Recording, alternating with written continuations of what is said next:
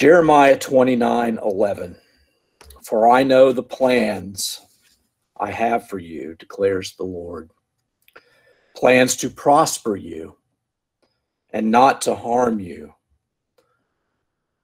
Plans to your hope and a future.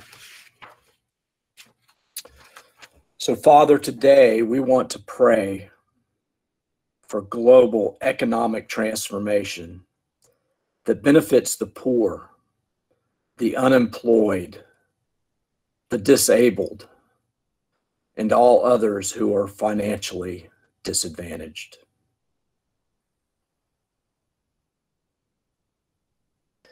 Peter 5:10, and the God of all grace, who called you to his eternal glory in Christ, after you have suffered a little while, will himself restore you and make you strong, firm, and steadfast.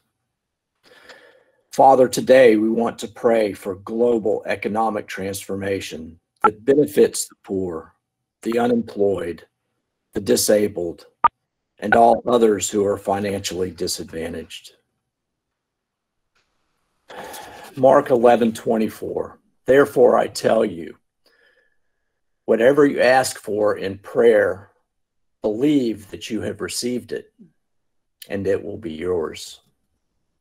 Father, again, we just want to pray for global economic transformation that benefits the poor, the unemployed, the disabled, and all others who are financially disadvantaged. Romans 15:13. May the God of hope fill you with all joy and peace as you trust in him, so that you may overflow with hope and the power of the Holy Spirit. Thank you, Lord, for the Holy Spirit. I am so appreciative of that. Father, today we want to pray for global economic transformation that benefits the poor, the unemployed, the disabled, and all others who are financially disadvantaged. 2 Corinthians 13:11.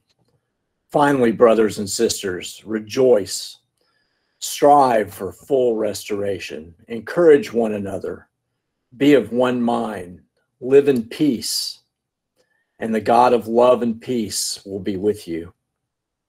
Once again, Father, today we want to pray for global economic transformation that benefits the poor, the unemployed, the disabled, and all others who are financially disadvantaged.